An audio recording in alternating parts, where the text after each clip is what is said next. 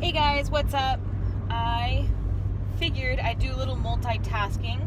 I want to start this prep off right by just sort of being consistent with documenting, just everything that's going to go on during this prep. So today is Monday, I think February 13th. It's day one of my prep to the national show, and hopefully right after the national show I'll be doing a pro show, and then the goal would be to look so damn good that I qualify for the Olympia. Okay, so yeah, just keep in mind I am multitasking here, so I'm actually, don't do this at home, shifting with my left arm. But so I just wanted to talk about day one of my prep, basically what has been changed from yesterday to today is, my calories have been really high for the past, probably 2 months. I've been in a pretty good caloric surplus, with, the goal to build as much muscle mass as I can, which has actually gone, I think, pretty darn well, just by my body weight and the way my clothes fit. It's not just, I don't think it's all fat, obviously fat is going to come with the muscle, but it's not like my jeans don't fit, which is great. So, however, my sports bras are barely fitting these days.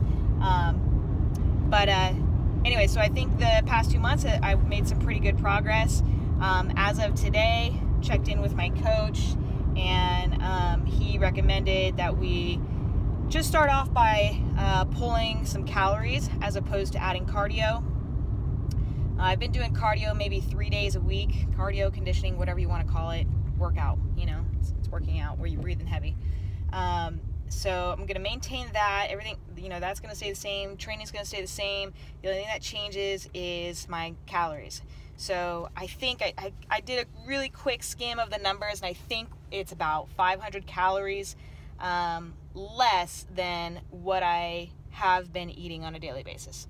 So it's kind of funny. It's not like I'm hungry because I was in such a caloric surplus that it was sometimes hard to eat, not all the time, but just sometimes.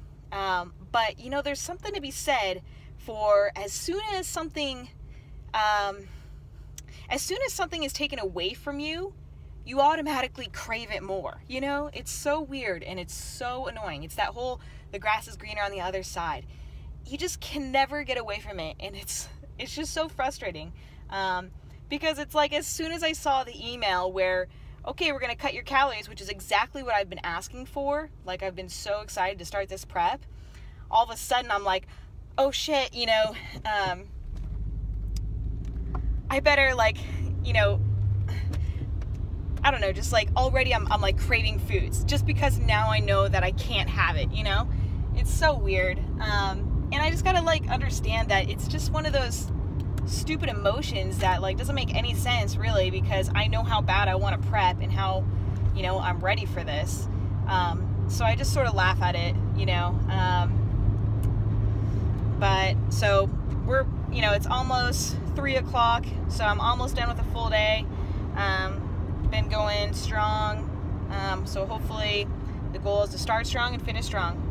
And yeah, ideally I would like to keep at least a weekly blog going, just documenting, my progress through the